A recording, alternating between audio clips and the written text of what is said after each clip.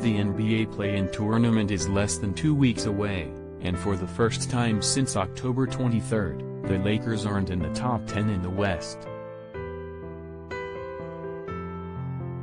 Russell Westbrook hinted that the pressure is piling on LA during a tense exchange with reporter Brad Turner of the Los Angeles Times following Tuesday's 128-110 loss to the Mavericks, which put the Lakers in the 11th spot in the West.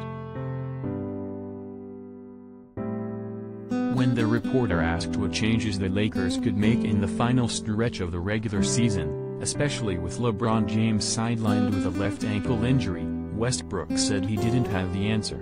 Then, he got up out of his seat and began to argue with Turner. "I'm only one person, champ. It's a team game," he said. "So I don't have an answer. You can give me your answer." After things seemed to get heated between Westbrook and Turner, the former league MVP de-escalated the situation by shaking reporter's hand. He then walked out of the room.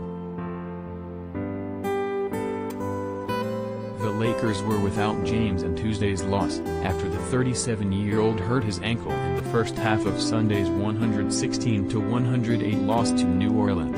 He landed awkwardly on the foot of Pelicans forward Jackson Hayes, and went down clutching his left ankle in pain, but remained in the game.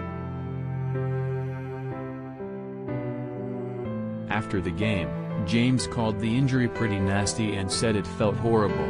He began receiving treatment at the arena that night, and exited with his ankle wrapped while walking with a limp.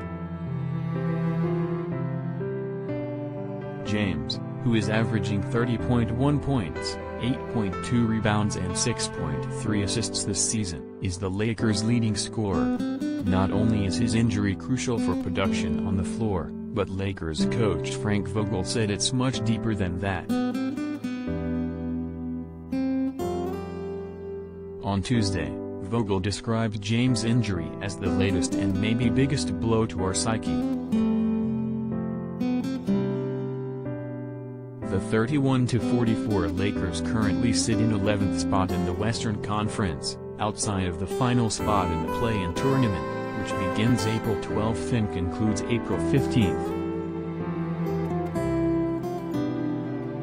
LA is now tied with the Spurs, who own a tiebreaker over the Lakers, with 7 games remaining for both teams. James is reportedly expected to sit out Thursday in Salt Lake City against the Jazz. Meanwhile, Yahoo Sports' Chris Haynes reports Anthony Davis, foot, could return Friday against the Pelicans.